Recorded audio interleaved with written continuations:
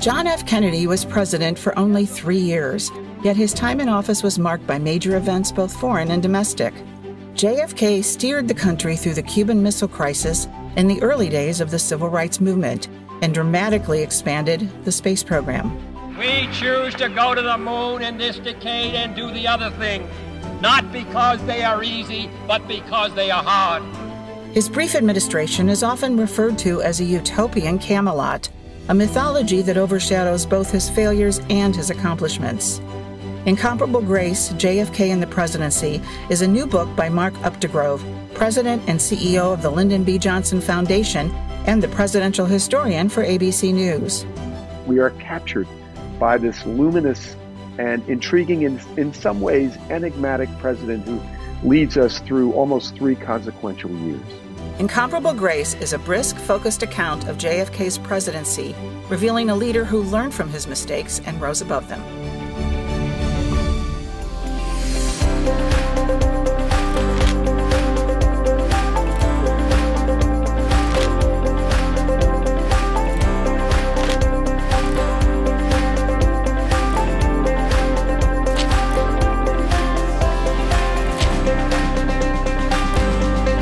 Mark Updegrove, great to have you here today to talk about your book, Incomparable Grace, JFK and the Presidency. Thanks so much for having me. I'm going to start broadly with the title, Incomparable Grace. Why was that the title you chose? It was because I had written a book some years back about LBJ called Indomitable Will, LBJ in the Presidency. And Indomitable Will just captures the essence of LBJ. And in that same manner, Incomparable Grace captures JFK, particularly when he took the presidency. This is a guy who wins the presidency by 0.2 of a percentage point. It was the most narrow victory of the 20th century. And yet, as he takes the helm as president, he captures the imagination of the American people. There is a glamour and an elegance and an eloquence that he exudes.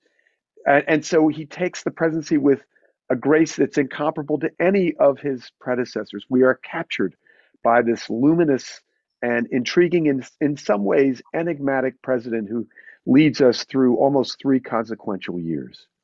I wanted to show how tempestuous and how dramatic and how triumphant in many respects and hopeful this time was in American life. And the best way of doing that was to look at the presidency chronologically from episode to episode, from chapter to chapter, because no sooner had John F. Kennedy gotten through one crisis than he was dealing with another. There was so much going on at that time in history.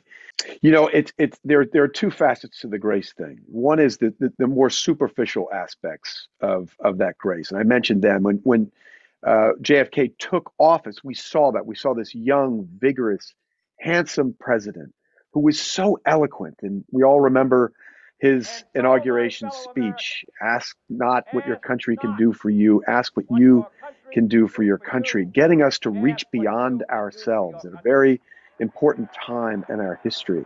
But as he, I think, found himself in the presidency, as his experience deepened, and he gained greater maturity and grew into the office, that grace deepened as well. It is most manifest in the Cuban Missile Crisis. There is an equanimity that comes from John F. Kennedy during that incredibly perilous and dangerous moment in American history that is what Ernest Hemingway would have said is the definition of courage, which is grace under pressure. And we see that from John F. Kennedy. He was a big Hemingway devotee. He was a huge fan of Hemingway's, and in fact used that quote in his book Profiles in Courage. But that grace, again, is seen in that most dangerous moment from John F. Kennedy. So I think the Incomparable Grace is multifaceted, but it fits John F. Kennedy as much as any 2 words I could find.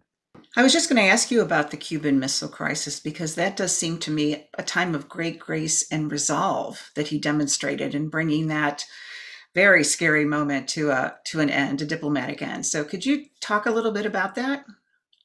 Happily, Kathy. Let me preface this by saying that in some ways, John F. Kennedy brought that crisis on himself in a matter of speaking. Nikita Khrushchev was his counterpart in the Soviet Union, a very truculent, very aggressive adversary. This is during the height of the Cold War. Dwight Eisenhower had held the office of the presidency for 2 terms before John F. Kennedy's election. And this is the hero of D-Day. And the Soviets did not mess with Dwight Eisenhower. But when John F. Kennedy took the presidency, I think Nikita Khrushchev saw in him somebody who could be exploited. He thought he was callow and inexperienced. And then shortly into John F. Kennedy's tenure in office, he stubs his toe in the presidency by getting into the Bay of Pigs fiasco, where America got a huge black eye in the world community. And I think at that moment, Nikita Khrushchev sees he has somebody he can exploit.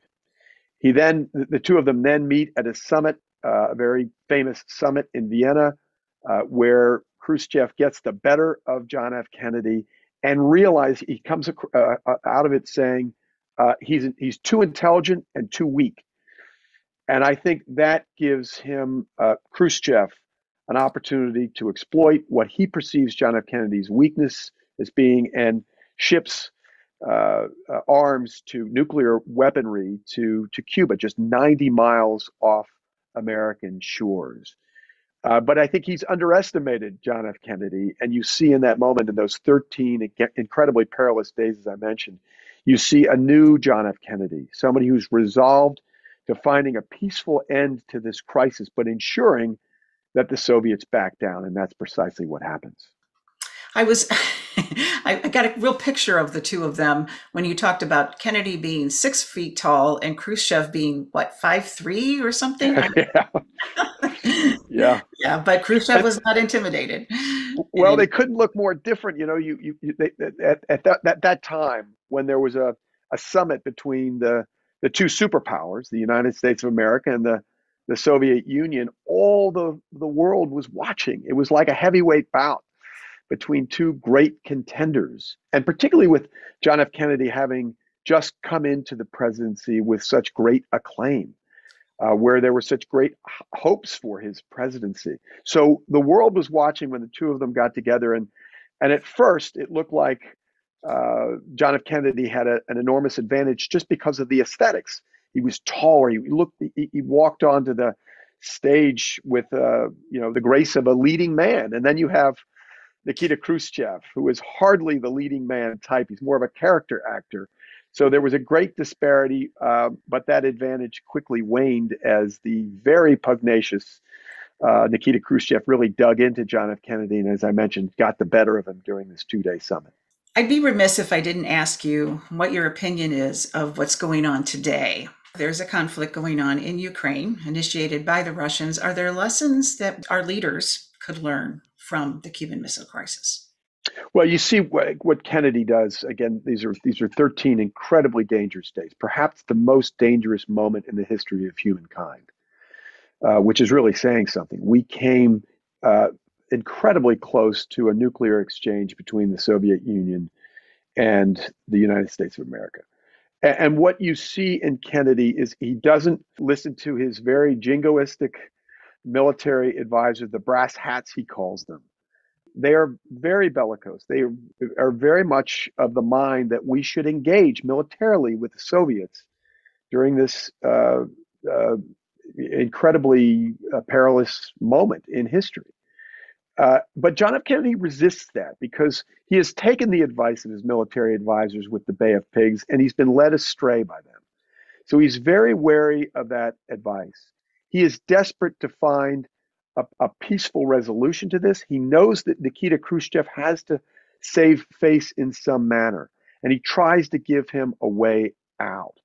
And I think that's a lesson for Joe Biden. Keep a cool head. Exercise all of your options, rally as John F. Kennedy did, Western support around this. Know that this is a PR mission in some respects. You have to tell the world why this aggression cannot stand. And that's essentially what John F. Kennedy does. And what we didn't realize until much later, Kathy, is that there was a back channel between the Soviet Union and the United States, with Bobby Kennedy on our side, trying to negotiate an end. And one of the things that we did 6 months, very quietly, 6 months after the Cuban Missile Crisis had abated, was we withdrew missiles from Turkey, nuclear missiles that had gone into Turkey very close to the Soviet border during the Eisenhower administration.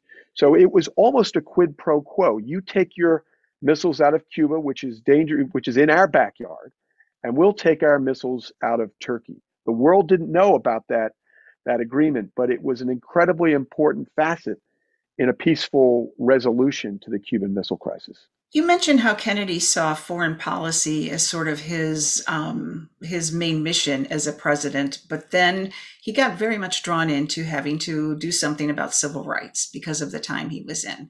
Can you talk a little bit about that trajectory? And you're absolutely right. Drawn in is the right word, because John F. Kennedy, although he had been instrumental in getting Martin Luther King released from a rural Georgia prison, which could have been fatal for King during Kennedy's campaign for president in 1960, he really wasn't committed to the area of civil rights. But it was Martin Luther King and others in the civil rights movement that were doing these, what they would call direct action campaigns throughout the course of Kennedy's presidency, that compelled the president to first react, which he did initially, and then act in the area of civil rights. So there are a number of crises that he has to face. One is the freedom rides, the attempt to integrate bus lines throughout the South. That is in the spring and summer of 1961. And then you get the matriculation of a student at Ole Miss in 1962, which ends up being an incredibly violent chapter in the civil rights movement. You then get a campaign led by Martin Luther King in Birmingham to try to integrate Birmingham, which was probably the most virulently racist city in America. So all eyes are focused on Birmingham. And finally, John F. Kennedy is compelled to do something, not just ensure the protection of marchers and ensure their rights are being carried out, but actually make a statement to the American people about the importance of civil rights. He finally, in June of 1963, goes on television. This is after George Wallace, the governor of Alabama, has stood in the doorway of an administration building at the University of Alabama to prevent the integration of that institution. John F. Kennedy realizes this is getting huge attention, and in order to preempt it, he goes on television and makes this extraordinarily, mostly extemporaneous speech about the need for civil rights in our country. And who would want to walk in the shoes of an African American when the racism and the bigotry is so manifest? And he calls civil rights a moral issue. This is the first time that it's been raised to that level in American discourse. And it changes a lot. The African American community is delighted with the fact that the President of the United States has elevated the civil rights movement to a moral issue.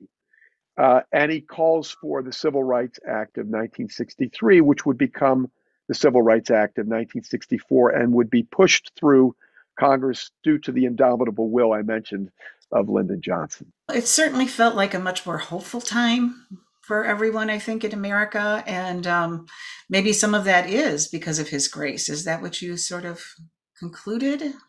Well, I think that had some to do with it. And I'll give you an example. As I mentioned, he won the presidency by just a whisper, 0.2 of a percentage point. But he comes into the presidency with the goodwill of the people. After his inauguration speech, I think the American people are doubly fascinated with John F. Kennedy. In fact, just a few days later, he makes his first press conference, and it is nationally televised. And a third of all Americans are watching this very prosaic press conference from the President of the United States, in which, among other things, he asks Americans to stop sending telegrams and letters because the White House is flooded with them at that point.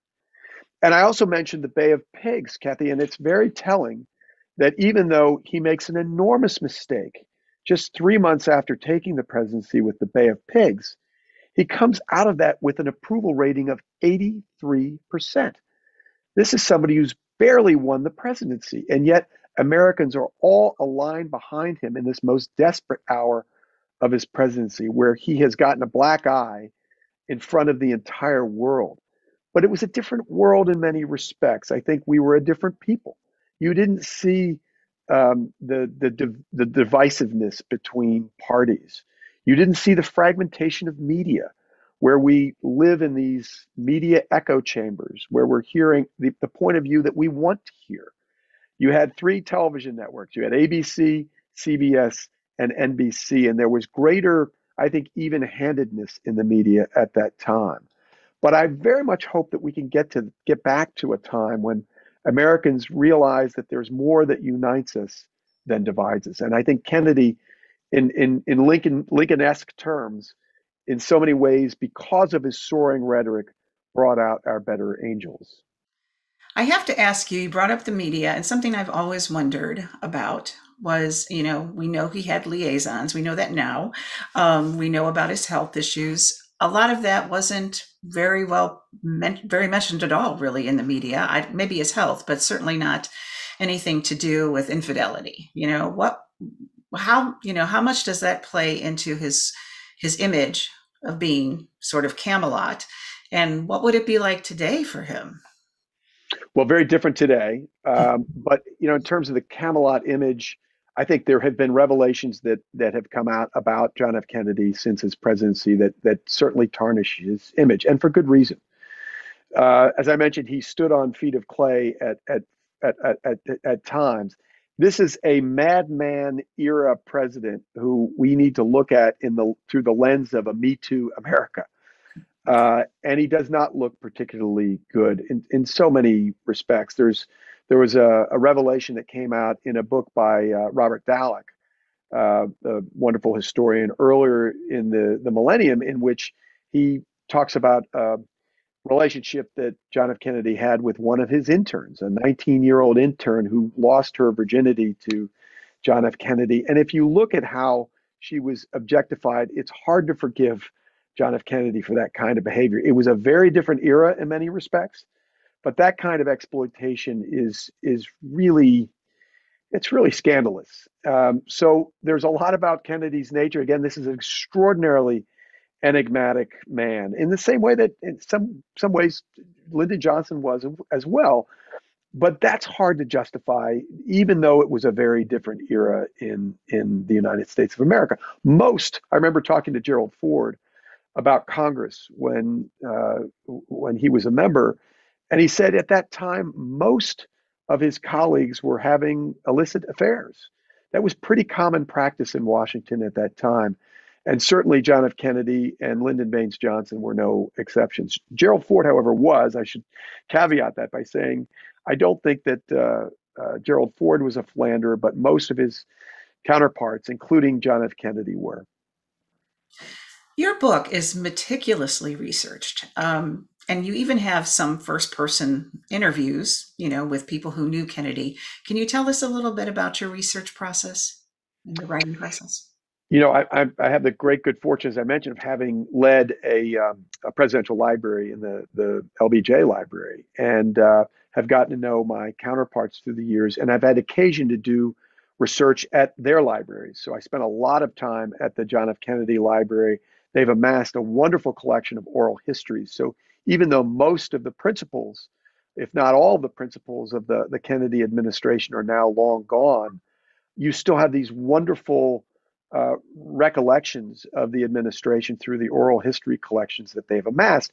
And they're also, the presidential libraries are the source of primary source material. I was also able to interview some of the few folks who are still alive and can remember, including notably Andrew Young. Andrew Young was the indispensable aide to Martin Luther King, just turned 90 earlier this year, and I spent a great deal of time talking to Andrew Young about John F. Kennedy's contributions to civil rights. So it was very illuminating to hear first-person accounts of this president as well.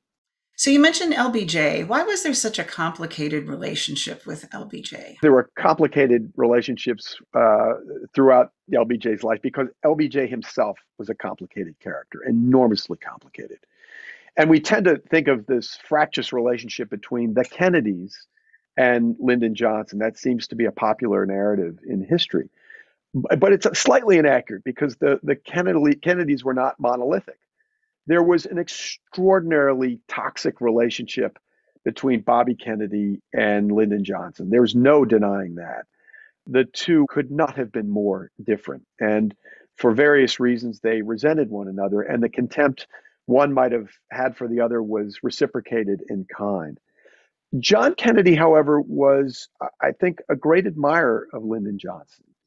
When John Kennedy was a senator from Massachusetts and sitting in Congress, the all-powerful majority leader was Lyndon Johnson, perhaps the most powerful majority leader in the history of our nation. So if Kennedy wanted to get something through the Senate, he had to go through Lyndon Johnson. He was beholden to Lyndon Johnson to make that happen. And he saw LBJ's great facility with power, his great understanding of power, and he appreciated it. He also knew he couldn't win the presidency in all likelihood without carrying the South. And you needed a bona fide Southerner in order to do that. So it is unlikely that John F. Kennedy would have become president at all, but for the fact that Lyndon Johnson rounded out his ticket as a Southerner who had the trust of the very powerful Southern lawmakers of the time, and hence the trust of the Democratic electorate in the South. Can you talk a little bit about that transition that happened after JFK's assassination, transitioning the presidency to LBJ? You know, one of the things I realized in researching this book, Kathy, is this incredible moment in the summer, early fall of 1963. This is 2 months before John F. Kennedy is mortally wounded in Dallas. And he's on a boat. He has just lost a son. His wife, Jacqueline Kennedy, prematurely gives birth to their son, Patrick, who lives for just 2 days before dying. John F. Kennedy is aware of his own mortality. He battled illness throughout the course of his life. He was in a near fatal situation in World War II when his ship went down. So he has this tenuous hold on life. And I think one of the reasons you see such vitality from Kennedy throughout the course of his life is he's so aware of how short life might be. And he's drifting on the Nantucket Sound in a sailboat. And he asks one of the friends who's joining him, what would it be like if Lyndon had the presidency? That's out of the blue. And of course, 2 months later, John Kennedy is felled by an assassin's bullet in Dallas on November 22nd, 1963. And Lyndon Johnson is hurled accidentally into the presidency. But I will say that while John F. Kennedy had some golden moments during the course of his abridged presidency, you see one of the best moments in Lyndon Johnson after the assassination of John F. Kennedy. He realizes that he can use the martyrdom of John F. Kennedy to push through the Civil Rights Act that I mentioned earlier, the Civil Rights Act that John F. Kennedy had proposed in the summer of 1963, but didn't have the political muscle or maybe the political will to get through Congress. Lyndon Johnson realizes he can exploit this moment in order to get the Civil Rights Act passed in memory of this slain, our beloved slain president. But his advisors, the very evening that he takes the presidency, warn him not to do so, because if he does, he will alienate the South and may risk losing the presidency in his own right when he runs in 1964. And Lyndon Johnson, who's this creature of power, listens to the advice of his advisors and says, what the hell's the presidency for? And he goes before the American public just 5 days after the assassination of Kennedy, in the very same hour in which Kennedy lost his life And he tells the American people that we need to do this to honor John F. Kennedy. And just as John F. Kennedy had said that we shall begin a new era in American life, Lyndon Johnson tells the American people we must continue this new era. So it's a wonderful chapter in the book and in the life of Lyndon Johnson. You wrote a previous book about LBJ, but now this book with JFK. Why write about JFK and why now? There's an old saying, write the book you want to read. And I've read a lot of books about John F. Kennedy.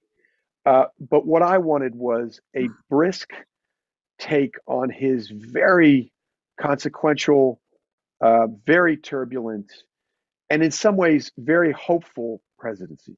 Why is John F. Kennedy so alluring all these years later? He's been dead for nearly 60 years, and yet he has this outsized presence in American life still.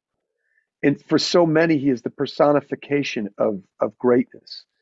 A lot of that is due to the Camelot mythology, but I wanted to get a very honest take on this president. I think he shows flashes of greatness at times, and he stands on feet of clay at others. But I wanted to demythologize Kennedy and show episodically what was happening in this presidency. Why is he such a fascinating character, and how did his leadership result in what was, for all practical purposes, this very important time in American history? You mentioned the peaceful resolution to the Cuban Missile Crisis, where afterward the tensions between the Soviet Union and the United States diminish somewhat.